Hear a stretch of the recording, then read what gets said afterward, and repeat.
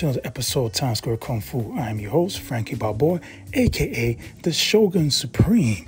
Now, Peter couldn't be in for this video because, he's always on vacation, and it was a vacation that my homeboy needed. But he'll be back, man. We got an awesome episode coming up. Now, before I get into this episode, I'd like to give a massive shout out to MVD Entertainment Group for providing us a review copy of The Last Blood, which comes out October 11th. And of course, this film goes by hard-boiled too. Good looking out UK cats, man, because they saw a hospital scene. They're like, yo, this is hard-boiled too. Let's call it a day. And yeah, there's a crazy hospital scene in this film. And one of the villains looks like an evil Jet Li, but I'll get into that later. Now, the Last Blood stars, Alan Tam, that plays Luke Tai, a cop. Andy Lau, the immortal Andy Lau, that plays B. Eric San, that plays Fatty.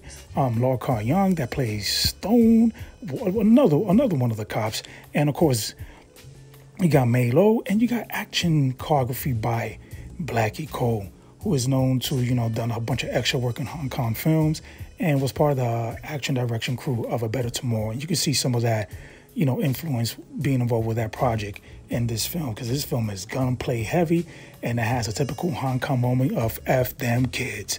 Yeah, man. So what is this plot about? It's about a Japanese terrorist group led by Ching Ho, who plays Kawakuta. He looks like an evil Jet Li. I'm telling you guys, he does. And they're out to assassinate this monk. And when doing one of the assassination attempts in the airport, they injure a whole bunch of people and everything, but they don't get to kill the monk. And one of these injuries happens to be Andy Lau's girlfriend in the film, played by May Lo. And coincidentally, they both have the same blood type, which is so rare. Only 3 people in in Singapore have it. So they go out and to protect these individuals from this Japanese terrorist group. Now, Eric San is more the comedy relief in this film, and Andy Lau, jumps in here and there, and it's kind of some dark humor, but it's very well, and it doesn't last too long in the film. And as I said, the action is no joke. It gets a little repetitive times, but hey, nothing good with repeating some good stuff, bro. You know what I mean? Because you get some explosions, some crazy gunplay, and some great imitation from Andy Lau doing his best Bruce Lee, impersonation. So it's definitely something you guys are going to enjoy. It is definitely well paced, especially with the comedy included in this film. Now, as far as extras, pretty much thin, but hey, it makes up for it with a Frank Dench commentary. You got a photo still gallery, some trailers, and remind you guys, this is a Region A and Region B release. Now, 88 Films, as always, they do the best that they can with these releases, and they always go out of the way for the fans to make sure we get the best quality in these classic films for preservation's sake, and also for a new generation to enjoy. So the audio in this release is fantastic. I didn't hear anything muffled, anything out of the ordinary, and it just sounds pretty good. Now, for my comparison, I'm going to be using the Megastar DVD, and I'm going to compare it with this release. I'm not going to compare it with the HD stream broadcast because that one looks terrible. And by the way, let's give a shout out to Sean Longmore. He'll be doing some fantastic work for 88 Films for a hot minute. So this is the 11x17 A2 size poster included in this release. There's no booklet, but hey man, we get some dope commentary tracks. So let's get into this comparison, yo.